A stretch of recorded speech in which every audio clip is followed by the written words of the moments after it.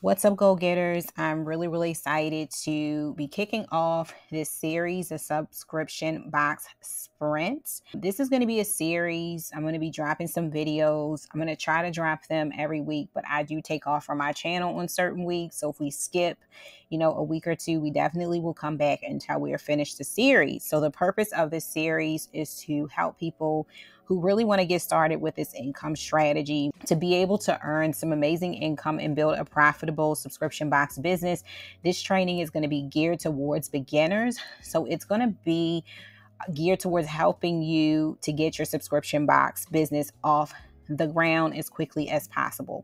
Guys, when I started my business, I literally just decided that I was just going to get it off the ground within a month. So I gave myself 30 days to get it started. So if you want to take this training and use it to launch your subscription box very quickly, it definitely can be done, and it's completely up to you whether or not you want to sprint through starting your subscription box or take your time and plan things out. Everybody moves at a different pace, so it's all good. So today our focus on part number 1 is going to be what you should know before starting your subscription box business.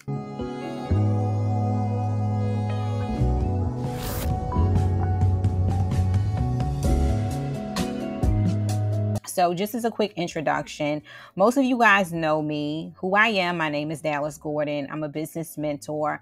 I have been mentoring business owners and entrepreneurs for 10 plus years now. I've been in business for even longer. I've started many different businesses, all online. My latest venture, we just crossed 3 years, and that's my subscription box business, as well as my stationery store called the Journal Junk Box. So I mainly run my subscription box business, guys. That's what I do these days. I like to give back, so I pump out a lot of content onto my YouTube channel. I also put a lot of motivational content out on the internet as well. And I pretty much just run my business otherwise. That's all I, for the most part these days, have time for, is to run my business, enjoy my family. And I like to, at this point in my life, just pump out as much content as possible to give back as much as possible. So with my subscription box business, again, we've been around for 3 years now. The name of the business is the Journal Junk Box. We have a sister company called DG Journal Co., which is pretty much my liquidation strategy. We'll get more into that later on another training video. But I've been in this industry for 3 years now. There have been some ups and downs. I'm going to keep it real. Some of it's been great. Some of it's been, some of it's made me go gray at times, but it's been very profitable. It's been very rewarding to have this business, and we're growing every day. And I've also been growing inside of my business. So I feel like, guys, your business will never grow it'll never grow further than you are willing to grow. So the beautiful thing about becoming a top earner and growing your business is that you actually have to grow as an individual. You actually have to allow your character to grow along with the business.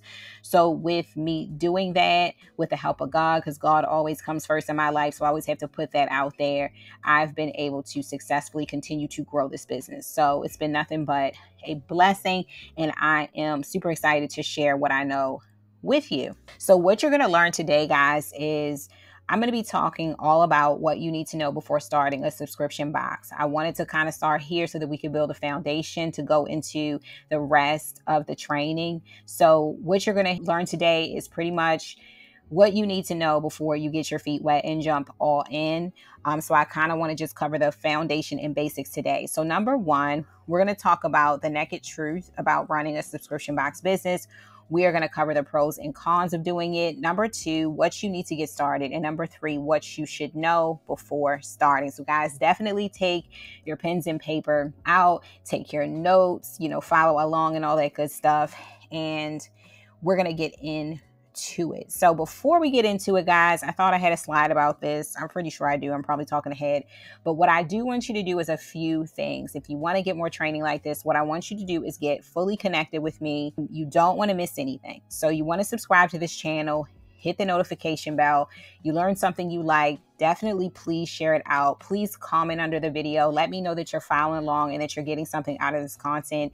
Don't forget to join my Telegram community. It is free. That's where I'm going to be dropping worksheets, resources, all that good stuff for the training. And definitely also get on my email list as well so you don't miss anything. Just to be transparent, my email list is a mixture of business and faith-based content because I have both two channels and everything is merged. So if you're okay with both, definitely get on my email list. The way you're going to do that is by going into the description box and downloading my free gift, which is the Video Vault, which is going to give you like a massive spreadsheet of all my videos so that you can sort the spreadsheet by topic and learn whatever you want. So value being given here. So please, in exchange for the value, I just ask that you get yourself fully connected. So what is a subscription box business?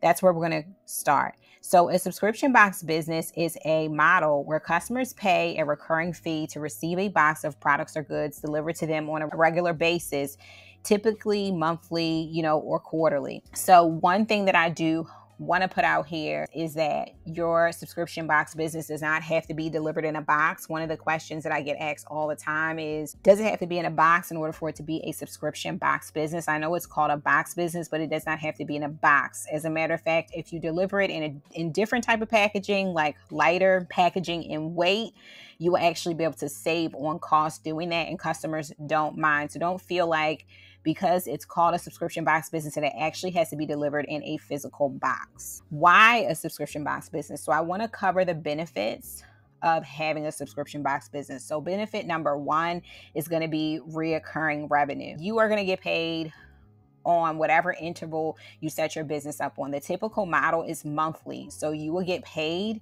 for the work that you do every single month, reoccurring. You're getting that repeat business. You don't have to always worry about new customers and stuff like that. You're getting that repeat business every single month. Benefit number two is going to be customer loyalty. Your customers are going to be very loyal to you because you're not just selling them one-off products. You are talking to them and staying in front of them every single month. You are delivering them a product every single month. You are curating a special selection of products just for them. And with that, relationship building happens. And with that, repeat buys happen. So it creates a very amazing, beautiful relationship between you and your customer. And benefit number three is scalability. It gives you the opportunity to really be able to scale and grow your business. As long as that business is structured correctly, you will be able to scale that business. So those are going to be the three top benefits, I would say, but I'm pretty sure that there are plenty others as well. So how does it work? So let me give you a process overview. So if you're like, I don't know if I want to get started, or I can't wrap my mind around how I'm going to make this work every month, let me give you just a quick overview of how it works. So first, every month, you are going to focus on pre-selling and marketing. So especially if you are brand new, that's what's beautiful about this business. You don't need like a ton of funds to get started because you're pretty much just going to curate like sample pictures and things like that of your box. And we'll get more into this on another lesson as we go through this training, but you're going to actually be pre-selling your box. That's what most people do. Instead of, getting in bed with like tons and tons of products before you know how many you're going to sell. You're going to sell your boxes up front. And my business is still at this stage where, for the most part, we're pre-selling. I mean, we're buying before people actually pay us actually at this stage in my business, but it still seems similar to pre-selling. So you're going to be pre-selling this amazing box. You're going to be marketing the box so that you can put it in front of as many customers as possible.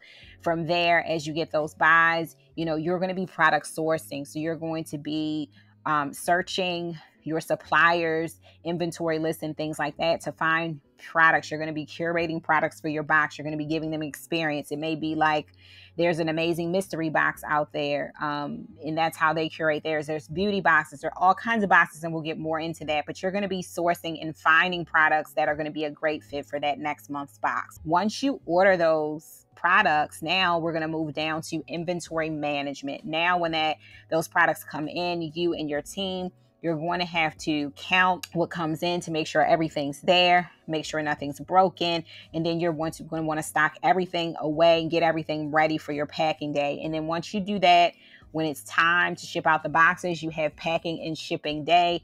That's when you and your team are going to assemble all the boxes. You're going to put everything inside, close them, package them, put labels on them, and ship them out. So this is just a quick overview of how this process works behind the scenes. So what makes a successful subscription box business? What would make you successful? Number one is going to be a unique value proposition.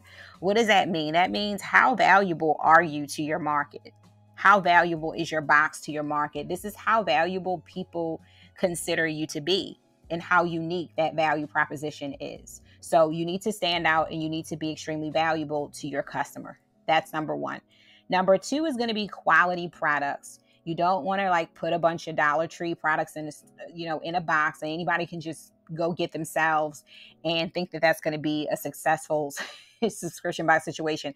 I've seen videos on YouTube. I'm not knocking anybody, but I've seen videos. I've seen people pretty much curating their boxes and putting Dollar Tree items in their boxes, cheap items in their boxes. Please do not do that. I don't believe that makes for longevity of success. Most people who want this kind of product are looking for pretty much of a quality product. I know quality is relative, but they're looking for something that's quality. They're not just looking for something they can go down the street to Walmart and get themselves. So effective marketing is going to be number three.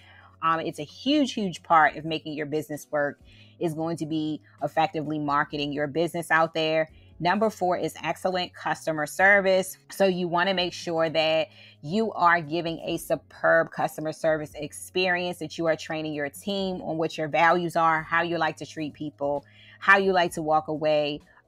You like your customers to walk away feeling anytime they engage and come in contact with your business.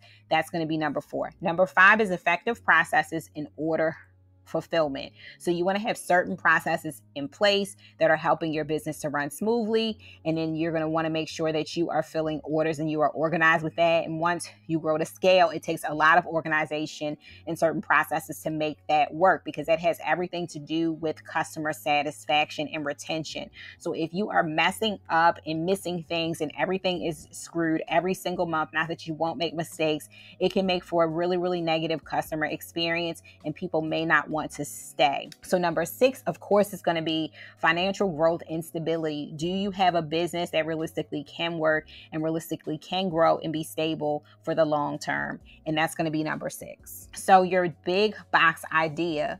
Let's talk about what that needs to include when you are coming up with the idea for your box. And we're going to be, talking more about that in the coming weeks, where I'm going to be helping you. And this may even run throughout the holidays, guys, because we're almost to November. But I'm going to be talking more about, developing your idea, niche research, how to put all that together, what type of things that you should think about when you're doing that in the next coming weeks. But you need to do your market research. Just loving a particular thing or being passionate about a particular thing won't get it, guys. You really have to do your research to make sure. And I'm going to be honest, guys, with my subscription box business, I feel like I got really, really blessed. I feel like I had a God idea because I didn't do a lot of research when I got started. So I just kind of was like, oh, I love to journal. Other people like to journal. It was just kind of like something I thought I should do a long time ago, and I finally took my shot at it. And I had no idea that there was a huge community behind this stuff, or people were super fanatic about this stuff. And I'm going to be honest, it took me actually getting into having a business before I even learned more about the people and what they wanted. And, lots of things I just didn't know about my own niche, about my own industry. A lot of that can be avoided, guys, if you just do your research up front. So you need to have a profitable idea. And that ties back into market research. You need to find evidence that people are actually buying what it is that you want to sell them, and that the right people are buying what you want to sell them, because you want to make sure that these are people who are willing to spend on your product. And then some success examples, guys. There's a mystery box out there that has caught my eye that actually puts together mysteries every month. So people who are really, really super into mysteries can solve problems and things like that and get clues, and each box kind of runs into the next. So that kind of stuff does really, really well. There are some amazing pet boxes out there. I know my mentor has a huge pet box overseas, and they're killing the game. So that's an amazing niche, because people will always have a need to feed their pets, give their pets toys. People have a really, really great relationship with their pets. There are some bridal boxes out there. There will always be people getting married. So people get really excited about that kind of stuff. There's the bump box that is specifically for pregnant women. Then they also have another side that is specifically for the baby once the baby gets here. So people will always be getting pregnant and people will always want to celebrate that special time in their life. So I feel like boxes like that never go out of style because people are always going to want to do it. For me and my company, guys, we still have a good amount of growing to do, but we've done a lot of amazing growth over the last 3 years. With my box, guys, my selling point is more therapeutic. Where journaling is more therapeutic, we're encouraging people to be able to write their thoughts down on paper, get creative, and prioritize some self-care time for themselves. So ours is more from a self-care standpoint. We also now have one for kids. So you want to make sure that your big idea, when you do the market research, you want to make sure that you see evidence that it can have a huge success rate. The demand for your product will never end. You want to make sure that there will always be a demand for whatever it is that you're selling. So getting started, guys, I have a special checklist for you guys to be able to get started. Once again, it's inside of the Telegram. You can join the Telegram completely for free. If you don't have the app, you can download it to your computer or your mobile device. You get inside the Telegram, I'm going to be dropping free resources each and every time I drop a training, guys. So you want to be inside of there to get access to this checklist. So I want to go over the checklist really quickly. This is the way that the checklist is going to look. This is a resource that I'm actually dropping, guys, this week. It's a Subbox Kickstarter checklist. It's going to include the necessary tools and resources you need to get your subscription box off the ground. The checklist has a startup checklist here. It also includes a pre-launch checklist. So this is in advance to what we'll be talking about in the coming weeks. And it also includes a resources sheet. So I'll probably be sharing a lot more resources, guys, because this was created some time ago, probably last year or sometime like that. So I could probably share more resources with you guys, but this is all put together for you to help you to be able to get started. And we're kind of working ahead here, but this is the resource sheet that I'm going to be dropping inside of the Telegram. So all you have to do is go inside of the app and I'll post a link there and then you can download this checklist from there. But just to kind of go over our getting started checklist, what we're looking at is your research. You're going to want to outline your idea on paper. Study other boxes in your niche, study your potential audience behaviors and develop your customer avatar, identify the need in your niche and how you will meet the need, decide on business startup funds. And I'm just reading over this quickly, guys, because we're going to be focusing on some of this stuff in the weeks to come and digging a bit more deeper in some of it. But this is what is on the checklist to get started. You're going to research and communicate with suppliers. You're going to search and price packaging options. Subscribe to your favorite boxes just so that you could see, firsthand what people are offering, what things are looking and feeling like. I always like to study my competitors. You have budgeting and staging, list costs of packaging and products, fulfillment center, or you're going to ship yourself, what you're going to use, comparing your shipping and pricing, and choosing the best shipping company. Decide on box packaging type. Is it going to be mailers or boxes? Then deciding on box design, are you going to go the cheaper route or are you going to get a custom design? And I'm going to be giving you suggestions from my own experiences with that. List all costs and determine box budget and price. Decide on box shipping costs. Decide on box name. Order packaging and product samples. And stage your sample box and take photos. So this is your getting started checklist. You're going to go inside the Telegram. You're going to be able to download this today and find this resource inside of there. So we're going to go back to the presentation. I just wanted to kind of quickly go over what that looks like.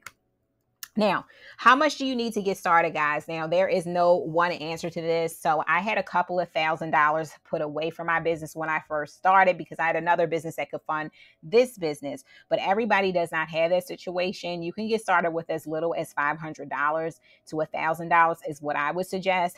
I would not suggest getting started with zero, guys, because you may have to order some things. Like you may have to grab a professional photo shoot of your sample boxes. You may have to order samples. You may have to order products from some of your vendors to see the quality of things. So if you're starting with zero, you're not going to be able to really put your best foot forward. I would never suggest that you start any business with $0. I just wouldn't. I would hope that you would have some startup funds. I believe you could start as little as $500 to $1,000. So how long does it take to get started? Guys, as I said, I sprinted my way into my subscription box business within 30 days, probably 28 days. I was up and running and I had got it started. So it could be as short or as long as you want it to be. Of course, make sure that you go through all the crucial steps that you need to make sure that you are setting the right foundation for your business. But it definitely can get started in a month or less if that's what you choose to do, if you're really serious about getting started. So let me know in the comments, do you have a subscription box? Have you started yet? Do you plan on starting? When do you plan on starting? What is your commitment to get started? So let's look at the pros, guys, of owning your own subscription box business. I just listed 3 top pros here of owning your own subscription box business. Number 1 is a steady income. So you're getting those monthly subscriptions in, or whatever your payment interval is that you choose. You can expect that income. Of course, people leave. So, subscription boxes, that's the only ups and down thing. We'll talk about that next, but you can rely, the income is just more reliable than selling one-off products. Number 2 is, of course, your customer loyalty and your repeat buys. We sort of talked about this, guys, when we went over the benefits. This is also a pro of having a subscription box business, because you're building this amazing relationship, this trustworthy relationship with your customers. You have no problem really selling anything. You have no problem. Our company has no problem selling anything to our customers. Our customers are amazing and they're happy to buy from us. So we're always in front of them and we're always providing that great experience for them every month. So we're constantly nurturing that relationship, even when things go wrong and we give them good customer service. We're constantly nurturing that relationship. So that's a win-win for you and your customer. And then number 3 is scalability, the ability that you have to be able to grow and scale and continue to earn higher and higher income and build a solid business and employ other people and live a life of financial freedom. All of that is possible with this business. So the cons, guys, just to be aware of, is startup costs. I would just say, start with something. Some people really just don't have the funds to start a business right now. I would not suggest that this is a business that you start just with no money. I know there are people who have done it and there are success stories of people who have started with zero, but I just don't suggest that. Number 2 is cash flow. Over time, this business can definitely be a bit of a cash, what am I looking for? Cash cow or a cash hog, or it sucks up the cash. So cash flow can really be an issue for subscription box businesses, just having enough cash flow to be able to cover expenses. A lot of money is going out all over the place. It can be really hard figuring out what works for your business. There is no cookie cut strategy and money management strategy, because all these different subscription box businesses out here are structured a million different ways and we all work differently. So it's hard to streamline the process of getting more cash flow into your business. Of course, me or someone else could give you tips for how to get more cash flow into your business, and we can give you suggestions based on what's worked for us. But because every single subscription box business is so different and so unique, there's no cookie cut strategy for getting more cash flow into your business. So it becomes challenging. It can become very challenging and take a lot of hard work to get the numbers right. Number 3 is going to be customer churn. Churn, guys, is basically when your customers cancel and leave. People cancel for many different reasons, whether that's failed payments or whether they're just opting out. They don't want to pay for your box anymore. That is like a constant uphill battle, because it's almost like you grow and then you lose people. You grow and then you lose people. So trying to stay ahead of that curve can be challenging at times, especially if you have limited advertising dollars. So that can be one of the cons. So let me know, guys, if you've gotten something out of this in the comments. Let me know what you learned, what your takeaways are. We got through this relatively quickly. I'm surprised. So what's next, guys? Number 1 is join the Telegram. I'll be sure to share that link in the comments. Be sure to join and say hello once you do. Number 2 is get on my email list. The only way, guys, that you can get on my email list is by by opting into the video vault, which is going to be great for you because you'll be able to search hundreds of videos. It's all organized for you. to be able to watch those videos and get educated in your business, as well as faith-based content and spiritual content as well. Just beware that if you're not a person that likes to hear about God, hear about faith-based content, you may not want to join my email list or Telegram, because both are shared there. And I want to be transparent about that. And number 3 is to subscribe to my YouTube channel and hit that notification bell, guys, because I'm going to be talking about more of this, and I'm going to be adding more trainings and dropping more resources over the next weeks. So guys, thank you so much for watching this training. I hope you got a lot out of it, and be blessed. See you guys on the next one.